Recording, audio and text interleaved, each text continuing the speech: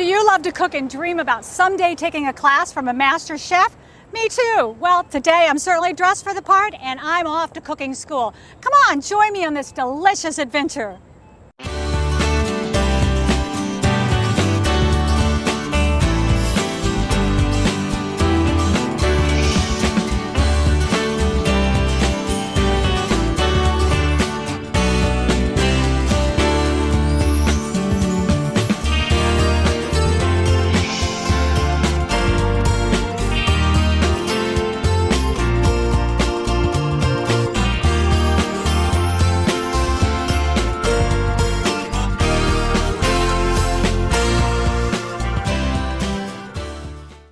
A long line of homemakers and great cooks, but somewhere in the gene pool, well, I got more of the decorating gene and less of the cooking gene. Fortunately for me, Johnson & Wales, one of the best cooking schools in the world, is right here in my hometown. Come on, let's learn how to cook together.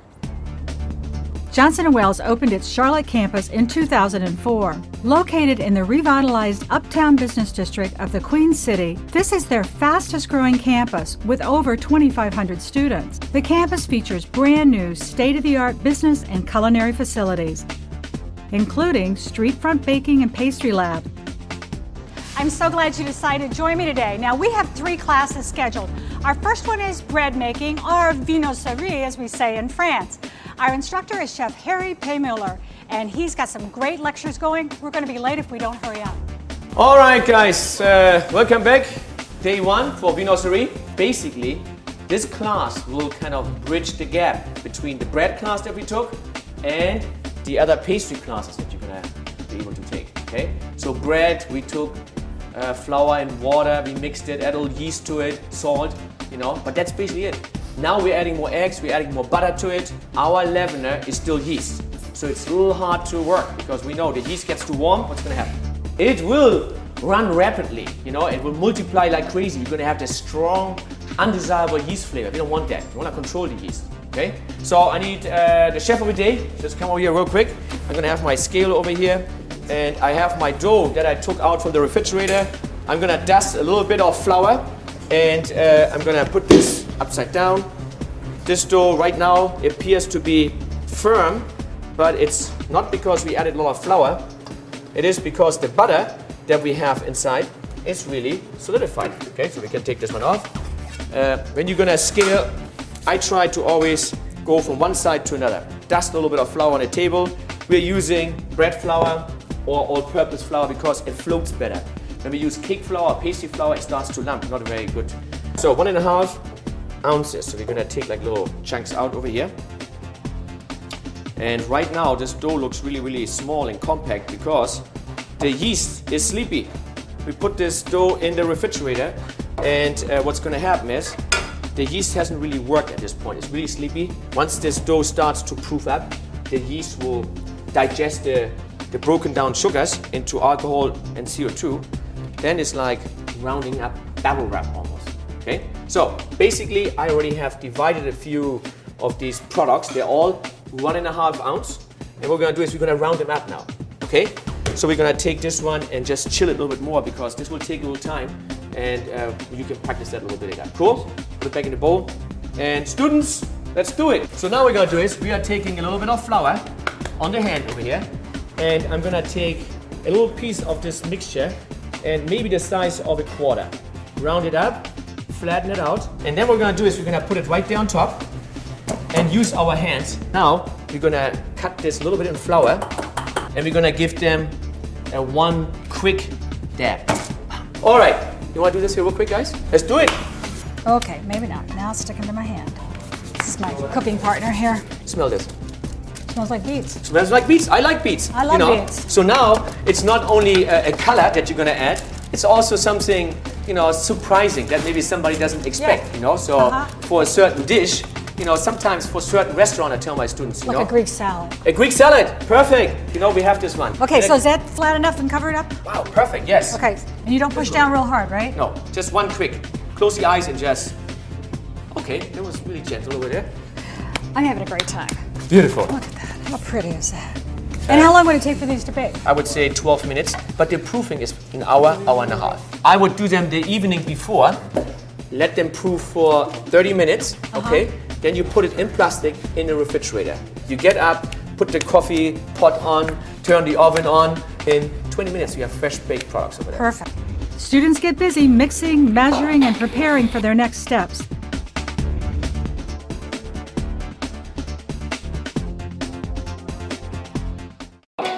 The mixers are whirling, and I can't wait to get my hands coated in flour and dough. The chef made up this dough yesterday, so it would be ready for his class today. The cool thing about it is this can stay in the refrigerator for a couple of days, so if you're having a party, you can make it up ahead of time. Another really neat feature about this kind of dough is that he's going to show us how to make multiple kinds of pastries out of just one recipe. Now, the other table, he's got some students that are putting together, weighing out the flour and all the butter so he can make dough from scratch. So we'll learn how he's doing that. What we're going to do is now I have divided 1.5 ounce. You add a little bit of flour. When you add too much flour, when you have a lot of flour on the table, and you're going to work that, if you be able to do this, it costs you money. You don't want to do this. Next thing, just a little bit, take your hands, make a little mold. Take your hands and make the crawl. Put it over there. And right now, what I'm going to do is now I'm going to roll it. Okay. Nothing has happened because it's not how often, how long you're going to roll. You need to put pressure on it. Once you put pressure, I'm doing the same thing that I did before, but now it's round. Cool, you want to do this, guys? Yeah. Let's do it. Absolutely. Okay, that one's not working. And when it sticks, just put a little flour underneath it. Okay, a lot of stick, a lot of stick. Need some flour. Wait, I gotta just throw it. There you go. Yeah, that looks good. I like that. We're in the kitchen, we need to put a little flour on it. Perfect, Vicki, looks awesome. Looks awesome. Is that roll laughing at me? It looks better than mine. No. Can't have my rolls laughing at me. Guys, how are we looking here? It's like, are you feeling over here too much pressure? It will melt, right? The butter will melt. We want it to melt later on, we eat it, not right now. When it sticks on the table, guys, I have a scraper, just get this off of it. It's like Velcro. Once you have this dough on the table, it will always stick. I'm liking these rolls. Look at those things. Can you believe I just roll them up like that with my hand? I got the claw down. How are we gonna? That's my best one. Very good. That was pretty darn good. This is now, you could use these rolls over there. Egg wash them. Put them in a proof box. Bake them. Now we have already one product ready. What we're gonna do is now we're gonna make the traditional brioche shape. Those we just rolled. So what you have to do is the dough is now tightened up a little bit. That protein from the flour kind of tighten it up. Let that sit for maybe 5 minutes, and then we're gonna take these and shape them. I already have some rolled up over there. Lisa, can you get that sheet pan? So now we're gonna do is again, we have a little bit of flour because this dough has now relaxed. When you say relaxed, what do you mean? Well, the thing is there's protein in bread flour and wheat flour. So when we agitate it, it gets really, really to the point where if you would roll it out, it would contract. That protein is really, really tough. And that protein, when you let it set, it will relax and you can roll it out a little bit longer. Now we're gonna take and we're gonna roll it. And we are not 100% detaching it, okay? I'm gonna roll it a little bit until the point where it's almost detached. We're just gonna squeeze it right there in the middle. And the thing is, the warmth of your hand will now melt the butter. So now we're gonna take this and we're gonna flip this point all the way through. So now we have the button right there in the middle, and that's the traditional brioche shape. So now we're gonna put this one right away in the middle. Try to keep it as straight as possible so it can proof up. We've had a lot of fun here in the bread baking class today, and of course our chef, who's done such a fantastic job, Harry Payne, has been putting us through the paces about how to work with bread, create all these great things. So I thought it'd be kind of interesting to find out a little bit more about him. So how did you end up here at Johnson Wales? How did your career in food start? Well, I started at the tender age of 14 in Germany, in Hamburg, with an apprenticeship program, 3 years, and worked a little bit in Europe.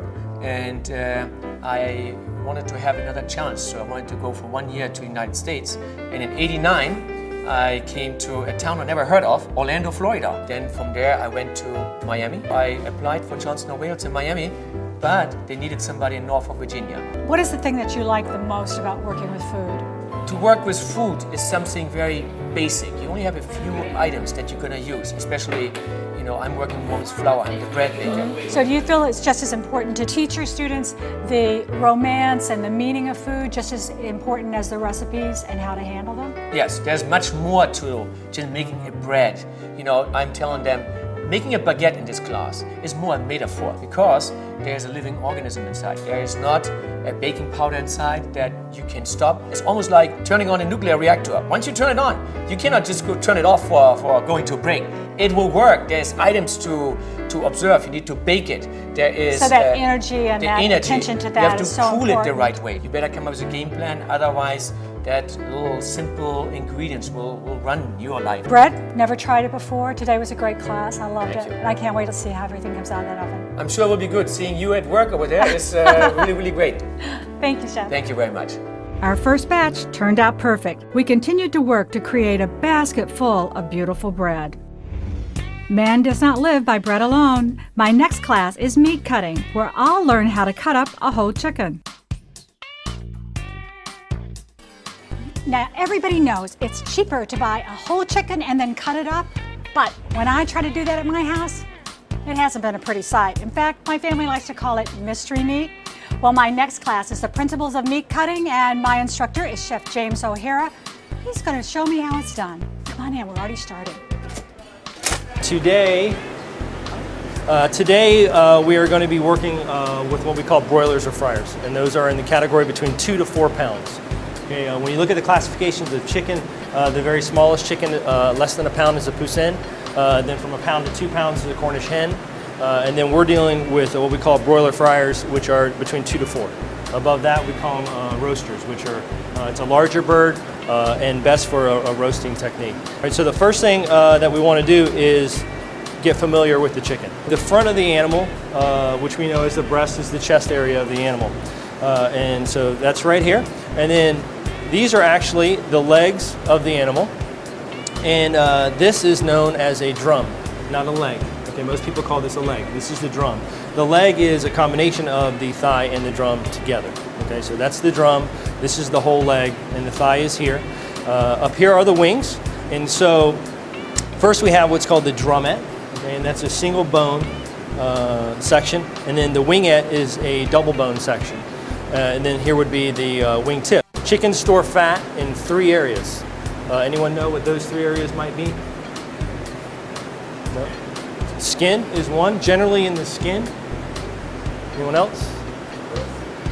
The breast is very lean, but it is in the skin. The second is the abdominal cavity. So you can see here, this fat section is here, where birds store their fat. And also what we call the fat pad, or the tail section, and its nickname is Pope's hat. If you see, it looks like a Pope's hat. You ready? I'm ready to try this. Okay. So, you guys go ahead. Everyone go ahead and grab a chicken. Pretty bird. Pretty bird. Hello, viewers. Take your knife in on a 90, nice and flat, and then turn it to a 45. Okay. And go straight to the table.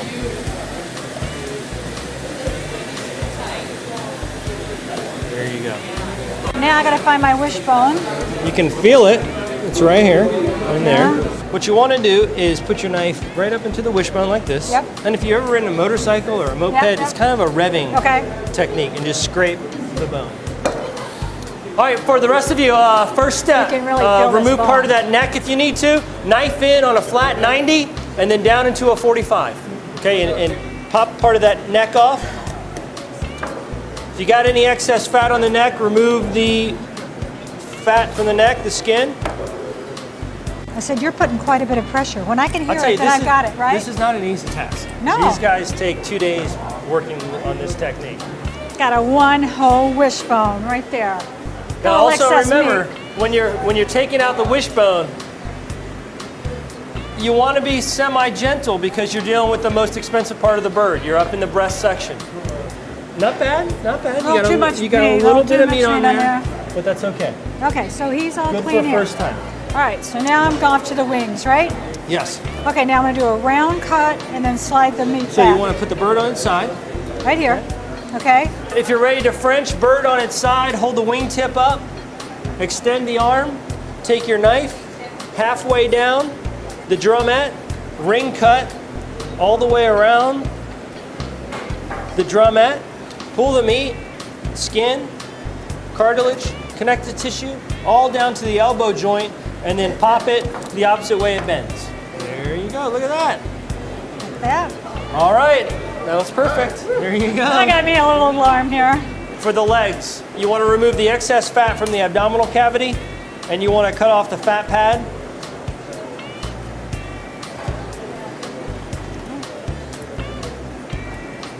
Is that excess or is that good? You could go a little tighter, that's okay.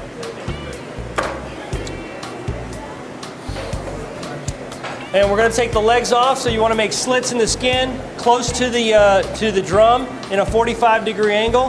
Feel for the keel bone, and then make a slit right on the keel bone, so it kind of opens up for you. So that's it right there, right? That's my keel bone. Yep. It kind of moves around a little bit, like a little fat's on it. Mm-hmm. And I'm going to go to which side? I just slit the skin so I can see the keel bone a little bit better, and then you can either go to the right side or the left side, depending on which breast you want to take off first. I've had great fun learning how to cut up a chicken today with Chef James O'Hara. What brought you to Johnson & Wales? What's your background? Actually, my bachelor's degree was in communications from Kent State University, but I had worked in restaurants all through high school, all through college, to put myself through school. When I graduated, I worked in the private sector, working on private yachts, cruising the Caribbean and Europe. And then after cooking professionally for about 12 years, and decided that the best thing for me and the students was to go out in the industry and get some experience to bring back to the classroom. So what is it that you like the most about teaching your students? I love just seeing the students grow. I'm sure sometimes you go to a restaurant and there's one of your students that's working in that restaurant, especially in Charlotte. We've got such great places to eat because of Johnson & Wales being here. Many, many times I try to actually go to the places that do support our school, do support our students, and are willing to hire students and give them a chance to working out in the industry. That's great. Well, thank you so much for my cooking class my pleasure. today. I just really enjoyed it, and I feel I feel so much more confident to buy that whole chicken and go home and cut it up. Excellent. All right? Glad you enjoyed it. Thanks a lot. Sure. Appreciate it. Meat cutting is a job that requires lots of practice, but don't put away those knives yet. Coming up next is chopping and caring for veggies. Okay, now I've learned how to make bread and I've learned how to cut up a chicken. Now we can't forget our vegetables. I'm really fortunate today because I have Chef Mark Allison here with me, and he is the Dean of Culinary Education here at Johnson & Wales. And you're going to give me a private lesson on how to cut up vegetables and fruit, huh? That's what we're going to do, Vicki, one-on-one. Well, how you to know, chop up vegetables. I didn't know if it was like you were just being nice and giving me a private lesson, or the fact that I have this big a knife, none of the other students wanted to be around me, right? I didn't want to take that risk of having anybody else in the classroom apart from the cameraman and you with that size knife. Hey, that's a wise choice, really. So how do we get started? Well, first of all, we've set everything up. Uh-huh. We've got a chopping board, and underneath the chopping board we've put something like a slip mat to stop the board from moving around. You've just got a wet towel. I've got a slip mat, it works exactly the same way. You can use some paper towel. Then make sure you've got your whole area clean. Then decide on the vegetables that you're going to chop up. Okay. And then, just so we're not moving around to the sink, I thought I'd have 2 buckets of water so we could just wash the vegetables and then prepare them. So if you hand me a carrot, all right. I'll tell you what, give me one of them ones that are still unpeeled. What we can do is, basically, you want to put it in some water first. Because anything that's going on your chopping board wants to be relatively clean before you start using it. So you've got your carrot, it's been dipped in water, then take your peeler and just take off slices of the skin. And you really want to use a peeler because you don't want to take too much of the flesh away from the carrot. And also all the nutrients are just under the skin. So you don't want to take too much off. You've got that peeling, just take a bowl, drop that in. Even the peeling, here at Johnson & Wales, we do not throw out. We've got a composting program with the students that all our peelings get used to turn into compost. We will just use our chef's knife, which is a larger type knife, pretty heavy, and then you want to cut the carrot into a size portion that fits your hand.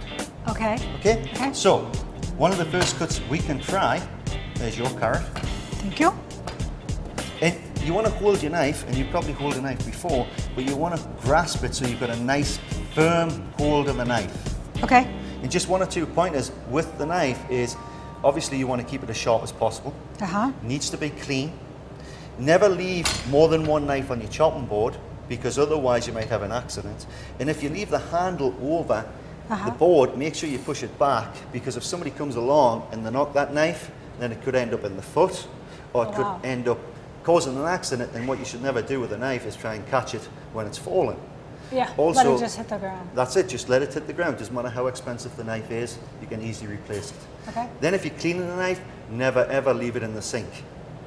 Put it in the sink, wash it, dry it, put it away. And never the dishwasher. Never the dishwasher, because the chemicals in the soap will have a reaction to the knife and it will start deteriorating the knife. The handle will start coming off, it'll start to stain the knife. Okay, great. So wash it in the sink. So now that we've got an even sized portion that we can hold, if you want to slice through the carrot, then basically you want to grip the carrot so that you're not going to cut your fingers with the knife. So your tips are under, it's like a claw grip. Okay. And then with your knife, put the point on the board and then just slide the knife through as if you're rocking the knife backwards and forwards. And then just do you move the carrot or the knife? Move the carrot and your knife sticks to your finger. Then you should have all round cuts. Okay. Get out of there, get out of there. Which is perfect. Okay. Excellent job. Okay. So that's one cut. Take our onion. And we've already peeled it, and you can usually use a paring knife just to peel off the skin. Okay. Then, what I suggest you do is you put the onion so the root is facing up to you. Okay. And then take your knife and cut through the root. Okay. All the way down. That way, you're not cutting it, you're cutting it evenly in half, but you're not cutting it on one side, that when you try to slice it, all the layers of onion are going to fall off. Exactly. So, you've got it in half. All right. Now, to turn it into slices, then keep the root away from you. Okay. And then just slice through. And we're rocking again? We can rock when we get basically smaller the size onion, the easier it is to rock. Well, are you crying? Nope. And you know why? Why? Because you've got a very sharp knife. That's the secret. That's the secret. We've got Willie. Now, I already washed these. Okay. But to wash them, basically what you're going to do is cut down the stem. And then you're basically going to take each leaf and you're going to run it under cold water. Because they have a lot of sand in there. They've got a lot of sand, they've got a lot of soil, a lot of dirt. So you really want to take that out. So now we've got it at that stage. What we can do is just cut it through so it's in half. Okay. And we'll move it to one side. And then, you know, you've got this white area, which is like the onion part. And then also, you've got the green area that you're also going to use. Okay? You can use this green area, the top area, in something like a stock or a salad. You don't want to throw it away. Okay? So, you've got it on the bench, you've cut it in half, and now it's nice and flat. Then all you're going to do with your knife, again, is take this rocking motion. Now, to keep the edge on the knife, then you basically want one of these, which is a steel, and then basically all you're going to do, you have two methods. One that we show the students to begin with is just keeping the steel on the chopping board. Okay. And then just take your knife at an angle, around about 20 degrees. And you only want to do that 4 or 5 times. And do you do that every time before you use it? I would do it every time before I use it. Okay. Then you can hold the steel like this and keep your thumb underneath this handle because you don't want to cut it, and then all you want to do again at an angle just either side. Well, Chef, this has been great. I really appreciate it. It's had a fun day here. Excellent. Let's talk a little bit about Johnson & Wales and how you ended up being here. I originally got invited to work for Johnson & Wales. I was a senior instructor in Neath Port Talbot College in Wales, South Wales in the UK, and my students in 2001 and 2002 won the biggest student competition in Europe called the Nestle Talk Door. Well, congratulations. Thank you very much. And one of the judges was Dean Gugamos, who is the university culinary dean. He spotted me and my winning team and offered me a position at Johnson & Wales. Well, what do you like about being in the role of a teacher versus working in maybe a high-priced restaurant, running around doing that kind of a job? I love teaching because it's a way of giving back. I did 14 years in industry, ended up being an executive chef at 2 fine dining restaurants. And then I got to the stage where really I wanted to give something back, but also wanted to settle down. Well, you have a lot of stuff to make stock out of here. Yeah. And I think I got a chicken up on the other floor that I left that we'll bring it down and throw it in a crock pot. I think we could have a whole meal here. We can have lunch. All right. Thank you so much. You're welcome.